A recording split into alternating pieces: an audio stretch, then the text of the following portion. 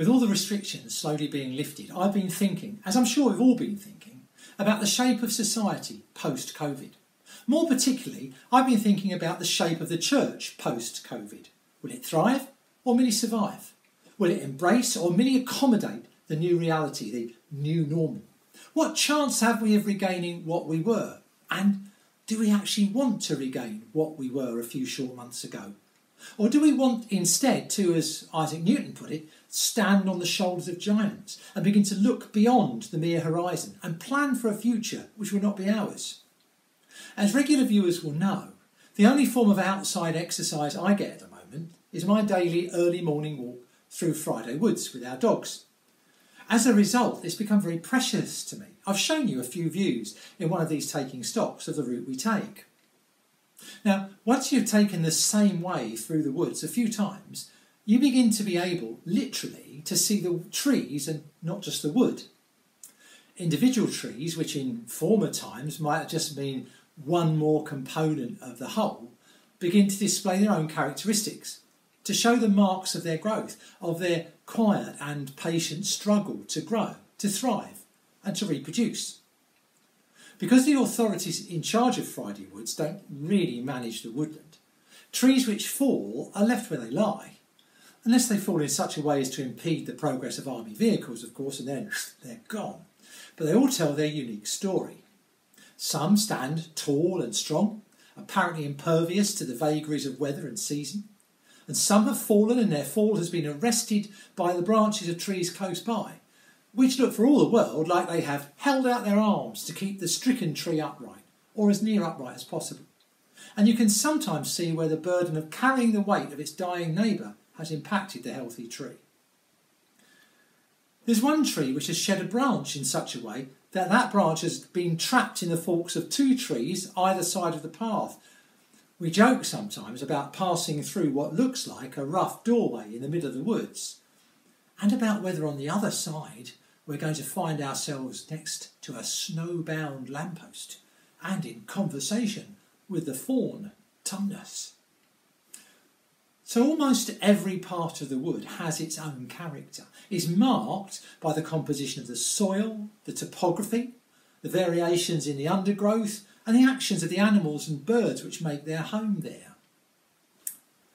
In parenthesis, I have to say that, sadly, the marks we humans make on the wood as we wend our way along the trails and pathways are rather less symbiotic or sympathetic than the actions of badgers or foxes or deer or birds of prey even.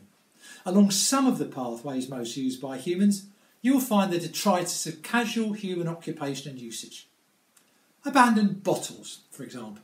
There's one place on our walk where an abandoned glass bottle is actually embedded deep in the path. Fast food wrappings, of course, are ubiquitous, and several little plastic bags full of dog dirt.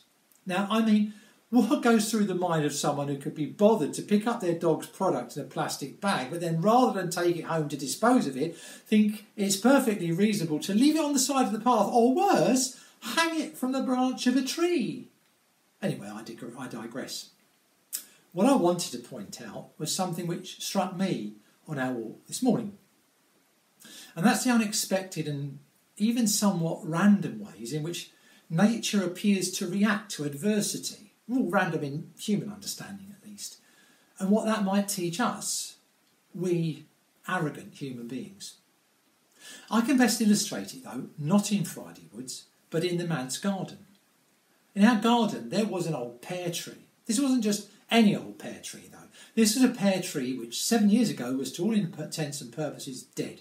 It had partially fallen years before, and it had just been left leaning at an acute angle. It still bore fruit, some years more than others, but its fruit wasn't great when it was harvested, and the way it lay was problematic in terms of convenience and safety.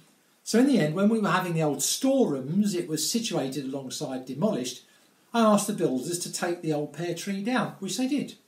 What was left was a stump, coming out of the ground at an angle of about 30 degrees. It would have cost too much to uproot the old stumps, so we just left it. Actually, the builders felled 2 pear trees. The other one was tall and straight, but it was included by the builders in their felling schedule before I could say no. So it was cut down too.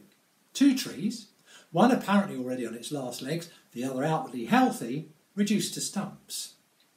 Today, the tall, healthy tree is still what it had been reduced to a few years ago, a stump. But here's a short film I made yesterday of the other one, the dead one. The one which comes out of the ground at a crazy angle. Can you believe this? It hasn't just struggled back to life, it's thrived. There are at least 3 potential new trunks climbing up into the sky, straight as an arrow from the broken, ivy-covered stump of the old tree. You might remember seeing my wife at Easter playing the part of Mary Magdalene in our Witnesses series, sitting beneath the blossom of this new tree. Well, that blossom has become fruit. Once again, the tree is growing vigorously and producing fruit. Not much, it's true, at the moment. They aren't going to keep us in pairs through the winter, but they're there. Next year, we're going to have to decide which of these 3 potential new trunks ought to be left to keep growing and which should be pruned for the good of the whole tree. But there's no doubt this new growth from the roots of the old has reinvigorated the tree. We don't know how long it will last, but this tree has a new lease of life. There's an old Chinese proverb. It says something like, "True wisdom consists in planting a tree under whose shade you do not expect to sit." I don't expect to sit in the shade of this pear tree, not least because in 3 years' time I retire and I leave the manse. But it makes my heart glad to think that someone will one day eat its fruit, and that in part because I allowed, for whatever ignoble reasons, an apparent no-hoper room to thrust out some initially weak and delicate tendrils and reach up to the sun. I think I'll end the way Jesus often ended his parables.